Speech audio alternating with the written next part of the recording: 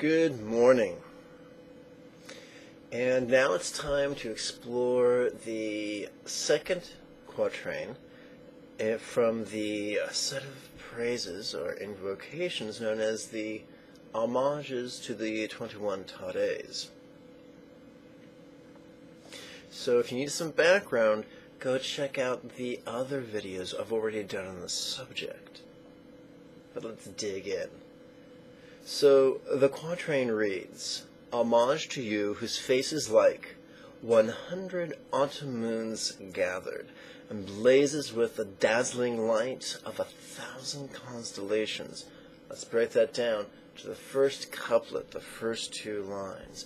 "Homage to you whose face is like 100 autumn moons gathered." So let's look at the phrase 100 autumn moons gathered.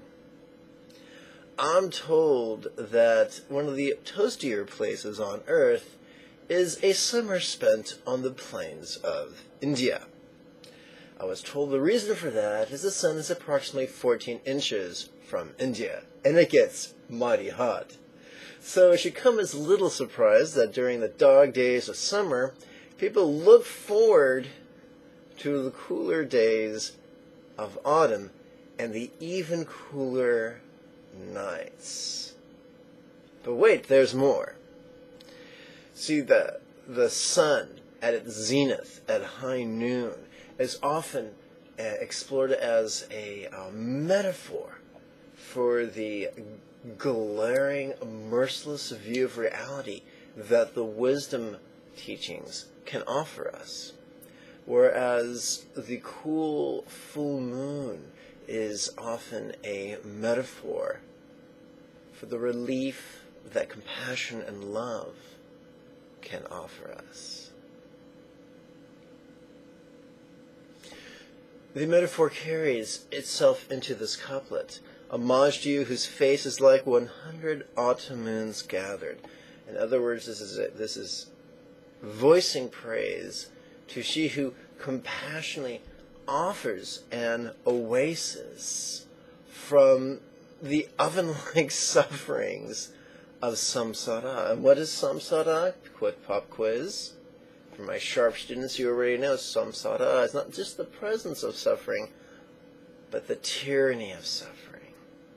Because let's face it, the greatest luminaries, Lao Tzu, Buddha, Christ, Gandhi, they all had the presence of suffering. But what made them great is they did not allow their sufferings to be their boss. Let's continue. Second couplet. "And blazes with a dazzling light of 1,000 constellations." This is a very poetic way of saying Tara is radiant. And the inference is that by applying her teachings, by receiving her blessings, by accomplishing her path, we too become more radiant. That's what we want. We want to be so joyful, so loving, so serene that we just glow in a spontaneous and completely uncontrived manner. We don't do this because we want to, show off, because that's just lame. But we do this because that is a great test of our progress on the path. We all want to lead a meaningful life, and so many of us who act on that noble desire get waylaid in traps, in bear traps that, oddly enough, seem to line the spiritual path. One of those bear traps is the rigidity and aggression of fundamentalism.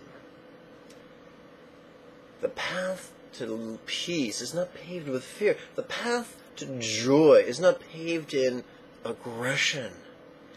If the fruit of your spiritual practice is crankiness and nervousness, then my friend, you, like Bugs Bunny said to Daffy Duck, took a wrong turn at Albuquerque. as Robert Plant assured us in Led Zeppelin's Stairway to Heaven, there's always time to take another path. So, do a reality check with the path you're on. If the path you're on isn't transforming you into a radiant being, not someday, but now, it's time to make some adjustments.